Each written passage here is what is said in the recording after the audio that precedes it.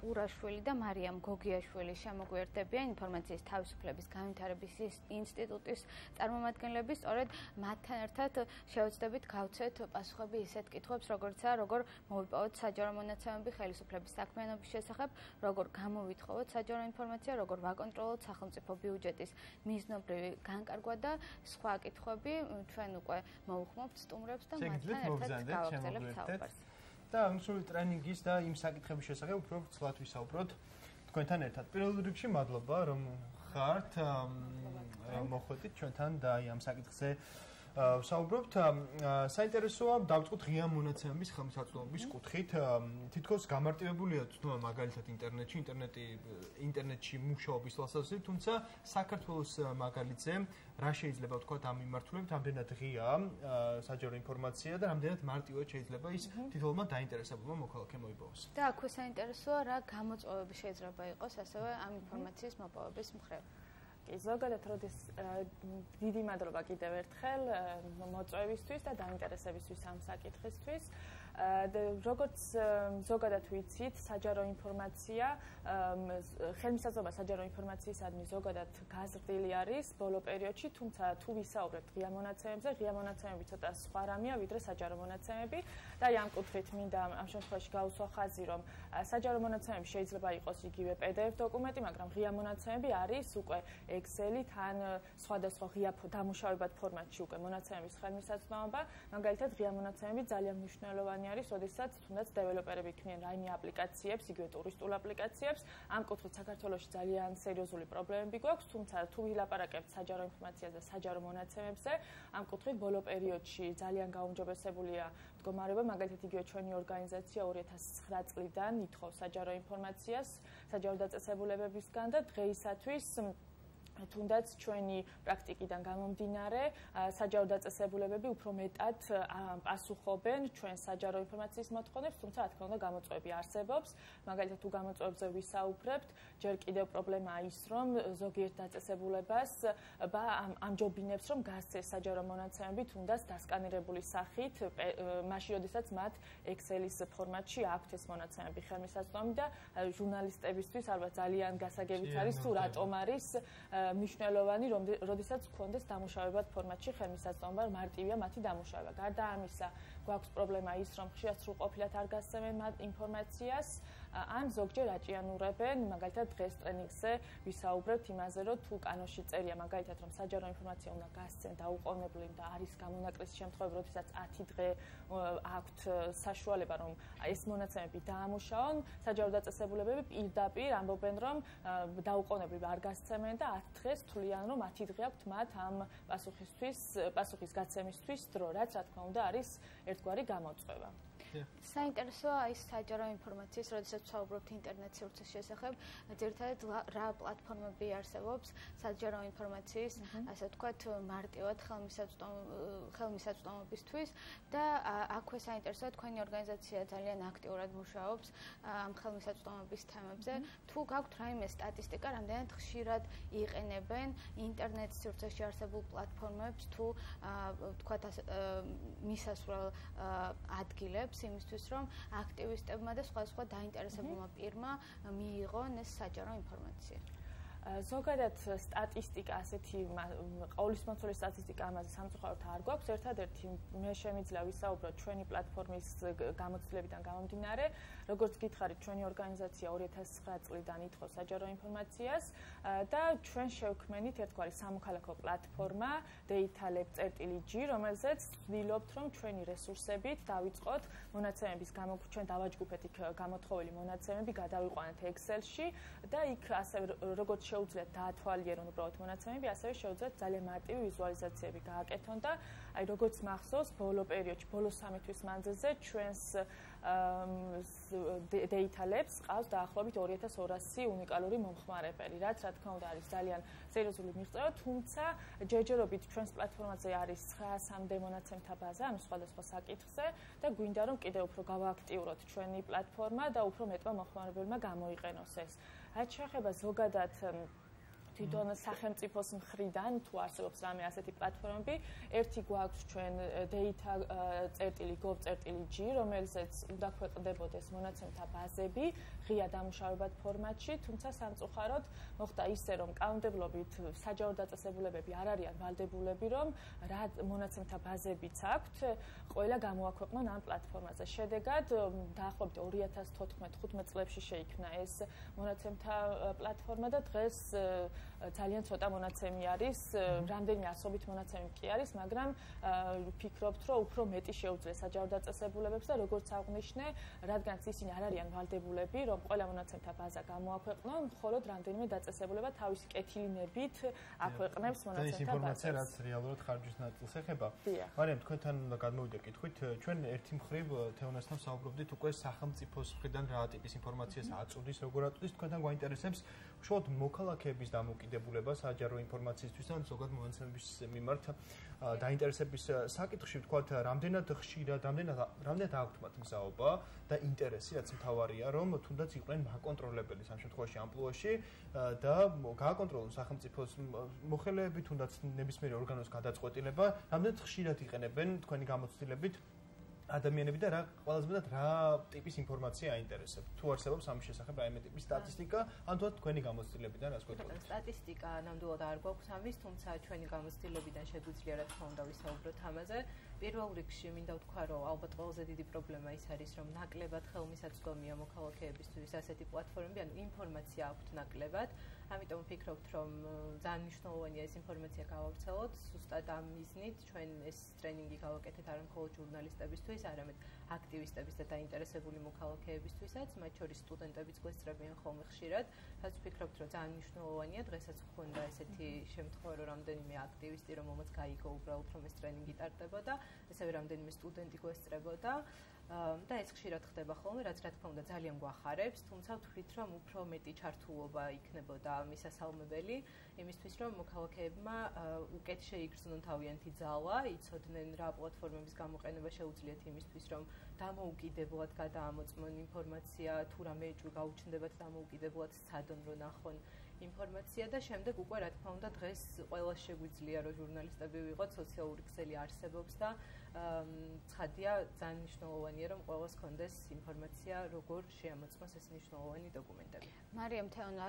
ახსენეთ მოქალაქეები, აქტივისტები და ჟურნალისტები საინტერესოა თქვენ აკვირდებით ასე ვთქვათ მედია გარემოს ამ მიმართულებით როგორ მუშაობენ ჟურნალისტები სხვა საჯარო დოკუმენტზე და რის თქმა შეგიძლიათ რამდენად არის ენა გასაგები და რამდენად არის ასე ვთქვათ შინაარსი ადვილად გასაგები მოქალაქეებისთვის, როდესაც საჯარო ინფორმაციის ხელმისაწვდომობაზე ვსაუბრობთ და გავრცელებაზე, რაც მთავარია. დავიწყებ ანუ ჩემი ერთგვარი დაკვირვებით, რომ გაგიზიაროთ თქვენც. ზოგადად შემიძლია თქვა, რომ ანუ ჩვენც მაგალითად ჩვენი გამოცდილებიდან გამომდინარე, ხშირად გვიწევს ხოლმე შეიძლება ჩვეულებრივი მოქალაქისთვის ცოტა რთულად გასაგებ საკითხებზე, იგივე საჯაროს შესყიდვები, თუნდაც ბიუჯეტის შესახებ ან მონაცემების დამუშავება, მაგრამ როდესაც უკვე კომუნიკაცია გვაქვს უკვე მოქალაქეებთან, ძალიან მნიშვნელოვანია თუ როგორ მივიტანთ ამ ინფორმაციას მათამდე, რადგანაც პირველ რიგში უნდა განმარტოთ იგივე რაღაც ტერმინები, რომელიც არის მაგალითად იგივე ფინანსური ტერმინოლოგია, რომელიც შეიძლება ძალიან მარტივ ენით გადმოიცეს. ასევე ჩვენ ვიყენებთ ხოლმე იგივე ვიზუალიზაციებს, რომ კარგად გამოვსახოთ ესა თუ ის ტენდენციები, რადგანაც როგორც ვიცით, როდესაც ციფრებს გამოვსახოთ რაღაც დინამიურ გრაფიკებში, ეს უფრო მეტად კარგად წარმოაჩენს ტენდენციებს. და რაც შეიძლება ძალიან მარტივად, იგივე რაღაც შედარებებით იყოს გამოსახული ეს ინფორმაცია და ვფიქრობთ, რომ ამ კუთხით საქართველოში ნელ-ნელა მკვიდრდება, ანუ უკვე ვიცით, რომ თუნდაც არასამთავრობო ორგანიზაციები, იგივე მედია, ონლაინ მედია პლატფორმები განსაკუთრებით დაიწყეს უკვე ამ კუთხით, იგივე თუნდაც ინფოგრაფიკების გამოყენება, რაც ძალიან მნიშვნელოვანია, თუმცა გეთანხმებით იმაში, რომ რაც შეეხება ფინანსურ მონაცემებს, ხშირად მართლა ჩვენ თვითონაც ისე უნდა აუხსნათ მოქალაქეს, რომ ჩვენ თვითონ გვესმოდეს ეს თუ რას ვსაუბრობთ პირველ რიგში და ასევე განმარტოთ თუ რას გულისხმობთ სხვადასხვა ტერმინებში. თერმად მეორე საკითხი თქვა, რაც ასე ძალიან მნიშვნელოვანია, ამ ინფორმაციის მოპოვებას უნდა დაუბრუნდეთ ისევ ზოგადად პლატფორმებიდან გვაინტერესებს რა პლატფორმები არსებობს დღეს საქართველოში, რომელიც თუნდაც ჩემთვის, მაგრამ ჩვენთვის ყოველთვის, ყველა მოქალაქისთვის ხელმისაწვდომია, ვისაც აქვს რა თქმა უნდა ინტერნეტ თანხმობა და თქვენ პლატფორმაზე როდესაც საუბრობდით, აი საერთაშორისო გამოცდილება ამ მიმართულებით როგორია? ჩვენთანაც პლატფორმები ეს უბრალოდ ესე ვთქვათ, შექმნილია საქართველოს მაგალითზე თუ არის რომელიღაც საერთაშორისო პლატფორმა, რომელსაც ესე ვთქვათ, ჩვენ გადმოვიღეთ და რაღაც კომპონენტებში გავაძლიერეთ. აი ამ მიმართულებით რა ვითარება გვაქვს? თუ ვილაპარაკებთ ღია მონაცემებზე, ანუ უშუალოდ იმ წყაროებზე, რომლებიც ონლაინ არის ხელმისაწვდომი, ეს ცალკე მონაცემი, ან ჩვენ ორად ყოფთ ხოლმე ამ ტრენინგის ნაწილებს, სადაც არის საჯარო ინფორმაციის გამოთხოვა და ის, რაც უკვე ხელმისაწვდომი გვაქვს ონლაინ. ონლაინ ხელმისაწვდომობაში პირველი ალბათ, რასაც ყველაზე მნიშვნელოვნად ვთვლით ჩვენ და ამიტომ ყველაზე მეტ დროს ვუთმობთ ხოლმე ტრენინგებში, ეს არის სახელმწიფო შესყიდვების ვებგვერდი, სადაც საკმაოდ ნათლად შეგვიძლია ვაკონტროლოთ ეს ბიუჯეტის თანხები როგორ იხარჯება, თითოეული უწყება როგორ აცხადებს ტენდერს, რამდენად ადეკვატურად იღებენ გადაწყვეტილებებს და ასე შემდეგ. მნიშვნელოვანია, რომ გარდა არასამთავრობო ორგანიზაციებისა, მედიამაც აქტიურად იმუშაოს ამაზე და ბოლო დროს ნამდვილად ვხედავთ ტენდენციას, რომ ისინი ამზადებენ მსგავს მასალებს, ჩვენც რა თქმა უნდა საგამოძიებო ჟურნალისტიკას უწყობთ ხელს და ამიტომაც ვთვლით, რომ ეს პლატფორმები უფრო მეტად უნდა მივიტანოთ მათამდე და ვასწავლოთ თქვათ სხვა ბაზებთან ერთად როგორ შეიძლება ინფორმაციის დამუშავება. ასევე რა თქმა უნდა საჯარო რეესტრის ეროვნული ბიუროს ვებგვერდები გვეხმარება ძალიან, იმიტომ რომ იქაც ბევრი ინფორმაციას ვამოწმებთ, შემდეგ იმ კომპანიებთან დაკავშირებით, რომლებიც ტენდერებში მონაწილეობენ. რაც შეეხება საერთაშორისო გამოცდილებას,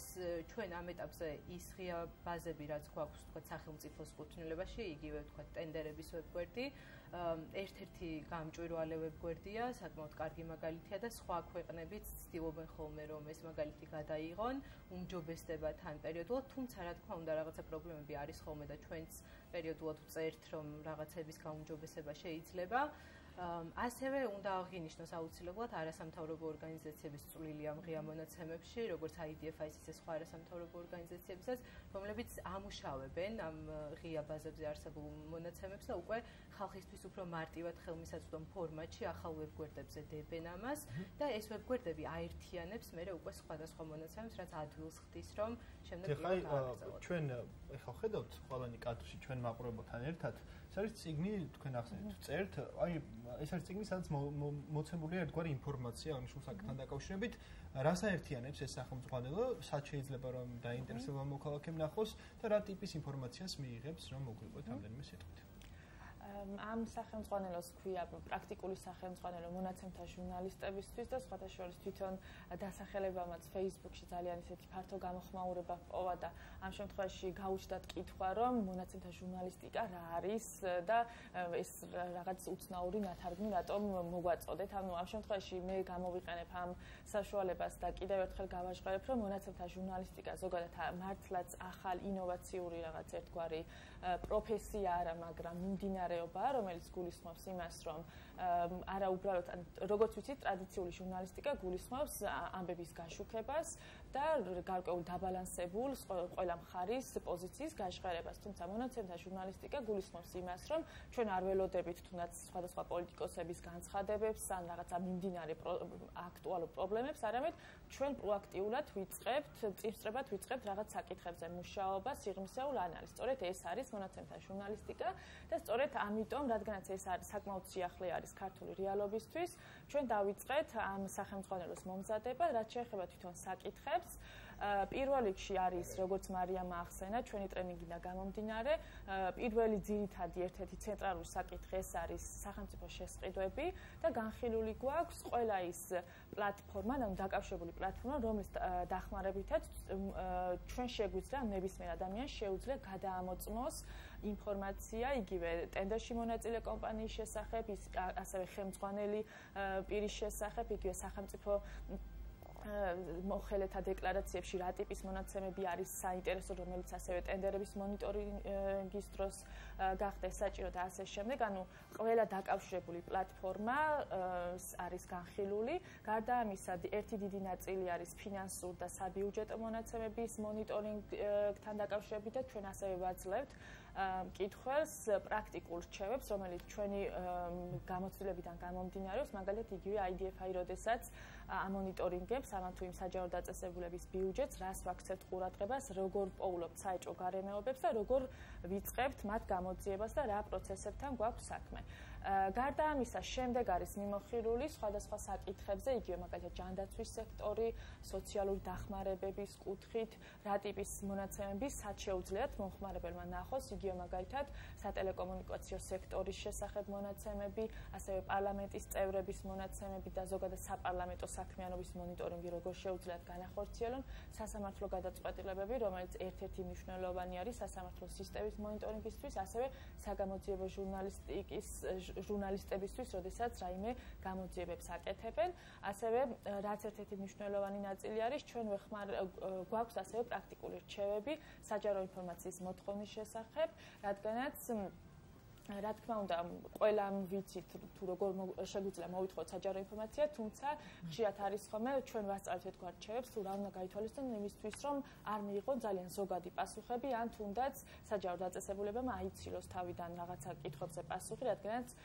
არ არის ის კითხვა ჩამოყალიბებული, ძალიან კონკრეტული არ არის და რატომღაც პრაქტიკულ რჩევამდე გადავალ, თუმცა ჩვენი გამოცდილებას უნდა გავახსენოთ მარიამ ამ საკითხთან დაკავშირებით. და სანამ კონკრეტულად გამოცდილებაზე გადავალ თეონი, ასევე საინტერესო თვითონ საჯარო ინფორმაციის მნიშვნელობის შესახებაც რო ვისაუბროთ, მარიამ, აი ყოველდღე მაგალითად მიმდინარეობს ბოლო 2 თვის განმავლობაში დაახლოებით აქტიურად აქციები და აქტივისტები გამოდიან და ხაზს უსვამენ არაერთ პრობლემას, ასე ვთქვათ, გამოწვევას ჩვენს ქვეყანაში არსებულს და რამდენად მნიშვნელოვანია ასეთ დროს გამოიყენონ სხვადასხვა ეს საჯარო ინფორმაცია, რომლითაც გაამყარებენ ამ პრობლემებს, ასე ვთქვათ, არგუმენტირებულად, ვინ, სად, როდის, ვთქვათ, რაში დახარჯეთ თანხა თუ რა გადაწყვეტილება მიიღო. კი, სხვათაშორის მინდოდა აღმენიშნა, რომ ეს აქციები მაგ მხრივ საკმაოდ გამორჩეულია, იმიტომ რომ ხშირად ისმის ხოლმე სცენიდან მსგავსი სტატისტიკური მონაცემები და რა თქმა უნდა ძალიან კარგი იქნება თუ ასე გაგრძელდება და უფრო მეტი სტატისტიკური მონაცემი დაემატება, რადგან როგორც წესი მეორე მხრიდან ხშირია ხოლმე სტატისტიკური მონაცემებით გარკვეული აზრის შექმნა საზოგადოებაში. ამიტომ თქვათ აი ტურიზმის მაგალითიც რომ ავიღოთ, საკმაოდ მნიშვნელოვანია, რომ ამბობენ ხშირად ხას უსვამენ, რომ ეს აქციები აზარალებს ტურისტულ სექტორს, თუმცა მეორე მხრივ დაიდო სხვა სახის კვლევები, რომლებიც აჩვენებს, რომ ისეთი ვითარება არ არის, როგორზეც აპელირებენ და თუ რა თქმა უნდა აქციის მონაწილეებს, როგორც აქტივისტებს თვითონ ექნებათ წვდომა ამ სტატისტიკაზე, მეტ ინფორმაციას მოიძიებენ და მოსახლეობასაც, რომელიც აქციაზე დგას, გაუზიარებენ. ბევრად ხელსაყრელი იქნება მათთვისაც, თვითონ აქციის მიმდინარეობისთვისაც ასე მგონია და მოსახლეობისთვისაც, რომელიც ონლაინ უყურებს, უკვე ბოლო პერიოდია ამ აქციას. სახელმწიფოს უწყების წარმომადგენლები შეიძლება ამბობენ ხოლმე, რომ ისაც რასაც ითხოვენ, სახელმწიფოს თვალით შესაძლებელია მიუღწევადი იყოს, თუმცა როდესაც ხელში შენ გიჭირავს კონკრეტული სტატისტიკა, კონკრეტული ინფორმაცია, კანონი, რა თქმა უნდა, ის გაძლიერებს და მარიამ თქვენთან ისევ რამდენიმე რჩევის სახით, პრაქტიკულ რჩევებზეც რო გადავდეთ, რამდენიმე რჩევა თქვენც გვითხარით და ასევე თქვენგან დავიწყოთ პრაქტიკული რჩევა, თქვათ როგორ აღმოვაჩინოთ და გადავამოწმოთ ის დარღვევები, რომელიც შესაძლოა შევხვდეთ ნებისმიერ ასეთ ვებგვერდზე მოგზაურობისას. კი ბატონო, პირველ რიგში ჩვენ რაღაცა რუტინული სამუშაო გვაქვს, აი უბრალოდ გეგმა გვაქვს ესე შემუშავებული, რომ თქვათ ყოველდღიურად ვიწყებთ რაღაცა კონკრეტული უწყებების შემოწმებით, რომელიც შეიძლება თქვათ წინა დღის ინფორმაციებიდან გამომდინარე საინტერესო იყოს, ან ბოლო პერიოდში მიმდინარე მოვლენებიდან საინტერესო იყოს, ბოლო კვლევა თქვათ რაც გავაკეთეთ მოჭიდავეებთან დაკავშირებით, რამ გამოიწვია ეს არჩევანი, ხო ძალიან სკანდალური ამბები იყო მჭიდაობის ფედერაციასთან დაკავშირებით, რა თქმა უნდა მოვინიშნეთ, შემდეგ დავიწყეთ უკვე ონლაინ ძებნა ინფორმაციის, რაც შეიძლება განთავსებული ყოფილიყო საჯაროდ ხელმისაწვდომი გზით და შემდეგ უკვე გამოვითხოვეთ ის ინფორმაცია შესავსებად იმ ინფორმაციისთვის, რომელიც არ იყო საჯაროდ ხელმისაწვდომი. შემდეგ უკვე დამუშავების დროს თვითონ იკვეთება ამ დოკუმენტაციის დამუშავების დროს, სად არის პრობლემები, რა ნაწილზე მეტი ინფორმაცია დაგვჭირდება და შეიძლება კიდევ დამატებით გამოვითხოვოთ. ზოგჯერ ისეც ხდება ხოლმე, რა თქმა უნდა, რომ რაღაცას ამოწმებ დიდ დროს ხარჯავ ამ ყველაფერზე, მაგრამ შეიძლება ვერ მიაგნო იმას, რაც თქვათ ამბავს შექმნის და ნამდვილად დაგიდასტურებს შენს ეჭვებს. თუმცა რა თქმა უნდა ეს რაღაცა რუტინა არის ალბათ ყველაზე მნიშვნელოვანი, რომ პერიოდულად ყველამ ვამოწმოთ, უნარების გამოვიმუშაოთ შესაბამისად ჩვენი სტრუქტურა შევიქმნათ ძებნის და მე რა თქმა უნდა უფრო გაგვიმარტივდება, რომ თუ რაღაცა საეჭვო გარემოებას შევნიშნავთ, მარტივად მოვძებნოთ ინფორმაცია, ან თუნდაც უბრალოდ სკროლას რო ეძახიან, სკროლის დროს აღმოვაჩინოთ, რომ რაღაცა რიგზე ვერ არის და მე უკვე აი ამ ჩვენი სახელმწიფოს დახმარებითაც მარტივად შეიძლება რომ სხვადასხვა პლატფორმების გამოყენებით უფრო მეტი ინფორმაცია მოვიძიოთ. თუმცა თეონა ასევე საინტერესოა მოქალაქეების დამოკიდებულება და მზაობასთან დაკავშირებით გვქონდა კითხვა, თუმცა შეგვიძლია ჩვენ პირადი გამოცდილებაც გავიხსენოთ, როდესაც სხვადასხვა თემაზე მუშაობთ და კონკრეტულად გვაქვს გამოკითხვა, ხალხთან გავდივართ და ვეკითხებით სხვადასხვა პრობლემის შესახებ, როგორ ფიქრობენ, თქვათ მათი როლი რა შეიძლება იყოს. ხშირად აქვთ უნდობლობა, რომ თითქოს არაფერი არ არის, ასე ვთქვათ, თითოეულ ადამიანზე დამოკიდებული და ეს პრობლემები და ეს საკითხები წყდება ზოგადად. როგორ შეიძლება მოქალაქეები უფრო მეტად დავაინტერესოთ და ინფორმირებულობის დონე გავზარდოთ, რომ შეუძლიათ თვითონ იყვნენ რაღაც ცვლილების ინიციატორები და მათზე ძალიან ბევრია დამოკიდებული. მინიმუმ თანამონაწილეები მაინც. ანუ ამ შემთხვევაში ნიჰილიზმი მართლაც ერთ-ერთი დამაბრკოლებელია, რომელიც თუნდაც ქვეყნის დემოკრატიას ხელს უშლის და ამისთვის, რა თქმა უნდა, ძალიან მნიშვნელოვანი არის ჩვენი როლიც, ანუ ვინც ამჯერად აქტიურები ვართ, თუნდაც მედიის როლი ძალიან მნიშვნელოვანია. ერთის ყველაზე მარტივად, ანუ ნიჰილიზმის გაქრობა შეუძლია ხელისუფლებას, თუმცა ხელისუფლების ინტერესში ზოგჯერ არ არის ხოლმე, რა თქმა უნდა, მოქალაქეების ჩართულობა, მაგრამ არიან, რა თქმა უნდა, გამონაკლისებიც, მაგრამ ზოგადად, ანუ ამ შემთხვევაში ვიტყვი, რომ ალბათ სამოქალაქო საზოგადოების როლი ძალიან დიდია, განსაკუთრებით მედიის როლი, რომ ვასწავლოთ მოქალაქეებს, რომ არის ეს საშუალებები. მაგალითად, ერთ-ერთი შემთხვევა გქონდა მახსოვს, პარლამენტის გზამკვლევი მოვამზადეთ, ანუ რაც გულისხმობდა იმას, რომ აღწერილი იყო თუ რა უფლებები აქვთ მოქალაქეებს, ანუ როგორ შეუძლიათ თუნდაც იგივე კომიტეტების განხილვაში მონაწილეობა მიიღონ, პეტიციები დაარეგისტრირონ და ასე შემდეგ და სხვათა შორის ძალიან ისეთი გამოხმაურება იყო, რომ არ იცოდნენ მოქალაქეებმა, რომ ამის უფლება ჰქონდათ. ეს არის ანუ ერთ-ერთი ამოსავალი წერტილი, რომ თუნდაც ჩვენ 2009 წელს, როდესაც დავიწყეთ საჯარო ინფორმაციის მოთხოვნა, თვითონ დამწყებმა ჟურნალისტებმა არც იცოდნენ, რომ ამის უფლება ჰქონდათ და ერთ-ერთი მიზანი ჩვენი იყო თავიდან, რომ ჟურნალისტებისთვის გვენახებინა, რომ ეს ამის უფლება გააქვთ. და როდესაც დაინახავენ, რომ ამის უფლება აქვთ, უკვე უფრო მეც გააკეთებენ. ანუ პირველი რიგში უნდა მივაწოდოთ ინფორმაცია, თუ რისი უფლება აქვთ, რისი მოთხოვნის საშუალება შეუძლიათ და როდესაც უკვე დაინახავს ხელისუფლებაც, რომ მოქალაქეებმა იციან, რომ ამის უფლება აქვთ, ისინიც უფრო ანგარიშვალდებულები ხდებიან. და სხვათა შორის, აი თვითონ ინტერესის კუთხით წინა წელს ჩვენ როდესაც data.lab.gs პლატფორმა შევქმნით, ქონდა კონკურსი ახალგაზრდებისთვის, ჟურნალისტებისთვის, ან ნებისმიერ ადამიანს შეეძლო შესულიყო ჩვენს პლატფორმაზე და ამ მონაცემებით გაეკეთებინათ სტატიები. ისეთი ძალიან კარგი სტატიები შემოგვივიდა, რომ ძალიან გაგვიჭირდა 3 გამარჯვებულის გამოვლენა, იმდენად საინტერესო ანალიზები ქონდათ გაკეთებული და ასევე თვითონ რაოდენობა სტატიების იყო ძალიან საკმაოდ დიდი და თვითონ საჯარო ინფორმაციის გამოთხოვის კუთხითაც, ანუ თვითონ გამოითხოვეს გარკვეულწილად საჯარო ინფორმაცია ჩვენი პლატფორმაც გამოიყენეს, მაგრამ ძალიან სასიამოვნოდ გაკვირვებულები დავჭით და წელს ამიტომ კიდე გავაგრძელეთ ეს ტრადიცია და წელსაც გვაქვს კონკურსი ჟურნალისტებისთვის და აქტივისტებისთვის, თუ დაწერენ სტატიებს, შეუძლიათ 15 სექტემბრამდე გამოგვიგზავნონ ეს სტატიები და შემდეგ უკვე დავაჯილდოვებთ გამარჯვებულს და იმედი გვაქვს, რომ ეს ტრადიცია მომავალშიც გაგრძელდება. ანუ ინფორმაციის თავისუფლების განვითარების ინსტიტუტის Facebook გვერდზე შესაძლებელია აღნიშნული კონკურსის შესახებ მონაწილეობის მიღება. თქვენ ძალიან დიდი მადლობა ამ საკითხის შესახებ საუბრისთვის, როგორც მარიამა თქვა, დასაწყისში ჩვენ ძალიან ხშირად ვაწყდებით სიტუაციას, აი 2009 წელი გაიხსენეთ, მოქალაქეები თავად ამბობენ ბიუჯეტი, მე რა ჩემი საქმეა, ვიღაც სხვა უფროსებს ეკითხებათ და ესე დამოკიდებულება და მესპირად ძალიან დიდი იმედი მაქვს, რომ მოქალაქე იგრძნობს საკუთარ ძალას, თუნდაც პეტიციას ამხელა ძალა აქვს, როდესაც შენ თანამოაზრეებს ნახავ და შენს გარემოს შეცვლით. ჩვენს მაყურებელს შევახსენებთ, ჩვენი სტუმრები იყვნენ თეონა, ტურაშვილი და მარიამ გოგიაშვილი, ინფორმაციის თავისუფლების განვითარების ინსტიტუტის წარმომადგენლები. თქვენ გემშვიდობებით და კიდევ ერთხელ ძალიან დიდი მადლობა სტუმრობისთვის. მადლობა.